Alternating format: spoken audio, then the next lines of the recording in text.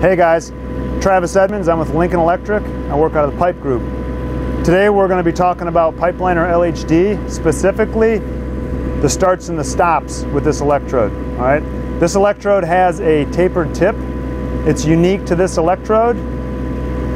That adds some added benefits. The biggest one, it's going to give you a little extra shielding gas, less prone to starting porosity. All right, you also have to make sure that the tip is in good shape, and it will treat you well when you fire off. All right. A few things to note. You want to do a strike and go technique. I know a lot of you guys like to weld cellulosic.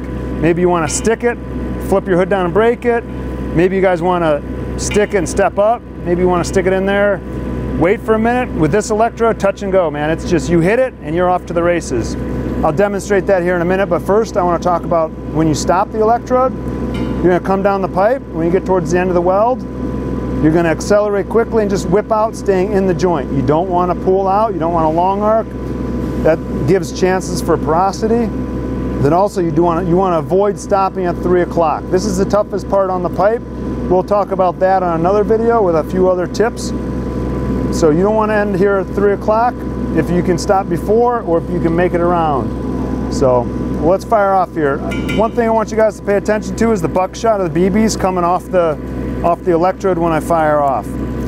The way you control that is your rod angle. What you want is either a 0, maybe a 10-degree drag. If you're going to get buckshot, chances are it's going to be shooting up in front of you. All you need to do there, lessen your drag angle. But pay attention to that puddle. That puddle will tell you what to do and how to place your rod angle. All right, let's lay down a bead here. All right, here we go. Firing off. Straight up and down, touch and go.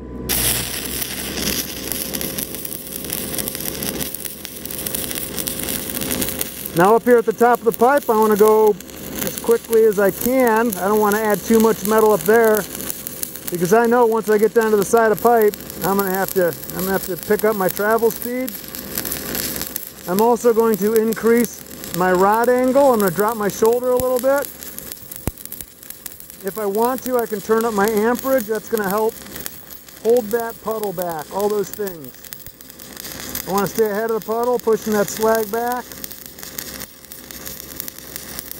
And just riding down the joint, nice and smooth. So when I'm about ready to stop, I want to stop before 3 o'clock. I'm going to quickly drag down the joint. Here we go. Now in doing that, you'll see I didn't leave a big glob of weld metal.